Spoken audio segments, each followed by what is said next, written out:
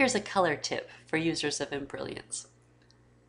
When you're picking the colors for your embroidery design, it's helpful to consider the background color, the color of the fabric on which you would like to stitch your design.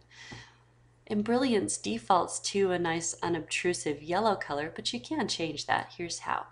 Go to your Edit menu and in Preferences, select Grid Settings.